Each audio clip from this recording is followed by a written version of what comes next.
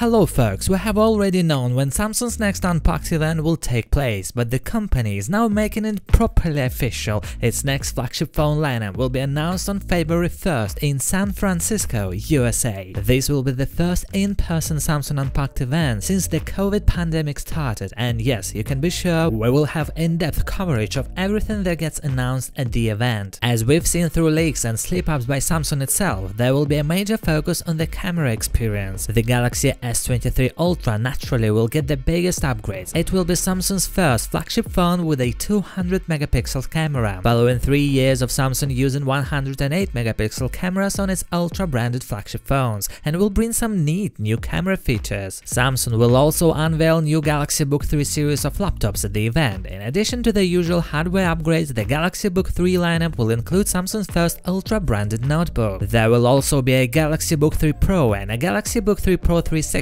and we can expect specs like AMOLED displays, the latest Intel processors, and more. We've seen all three Galaxy S23 models in leaked pics over the last couple of months and already know what they will look like, and the folks over at WinFuture have now leaked what they say are official marketing pics from Samsung for the base Galaxy S23. There's absolutely no doubt in our mind these are totally, completely, 100% legit considering Quant's background and track record, not to mention the fact that the pictures look exactly as expected. Like it or not, hardcore Samsung fans are looking at another design refinement rather than a radical overhaul, which is wholly unsurprising to hear and see in today's mobile industry. Of course, the non-Plus and non-Ultra Galaxy S23 is not a carbon copy of last year's regular-sized Galaxy S22, and at least some of the subtle but easily noticeable revisions are likely to make a crucial difference for folks already looking to switch their existing phone for a new one. First and foremost, the camera setup. Yes, this still includes 3 equally sized sensors arranged vertically in the top left corner of the handset rear panel, and according to a couple of different rumors, the megapixel counts may also go unchanged. But the 3 rear-facing shooters are no longer held together by a large chunk of metal, which should help them attract way less attention than before. Whether or not you see that as a good thing, it's hard to deny the elegance of the phone's profile with so little of the camera's protruding from the back. The single front-facing sniper is of course once again placed in a small hole drilled through the middle of an undoubtedly super high-quality AMOLED screen tipped to measure around 6.1 inches in diagonal. This is apparently a completely flat display with razor-thin bezels all around it, although the metal frame is slightly curved to help with grip and maneuverability. The base Galaxy S23 is expected to be available worldwide in 4 colors: Botanic Green, Cotton Flower, Misty Lilac, and Phantom Black. There will also be a couple of exclusive colors such as light green, light blue, and light red for those who order it from Samsung's website, although it's unclear which options Samsung will provide in various markets and whether all 3 models will come in exclusive colors. Speaking of S23 Ultra,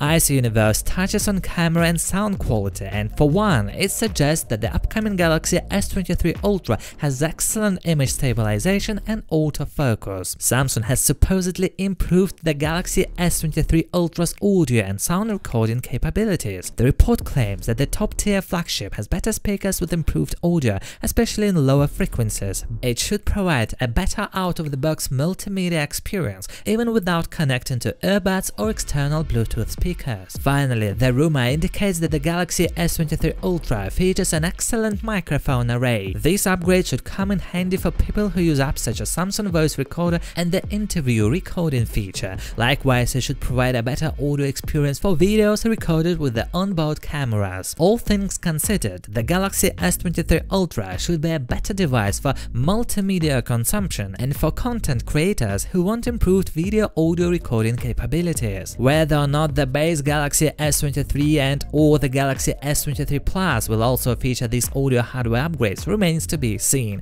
We are only a couple of weeks away from the official unveiling at Unpacked, so we'll find out soon enough. Guys, thanks for watching this video, please share it with your friends. See you in the next one, good luck to all.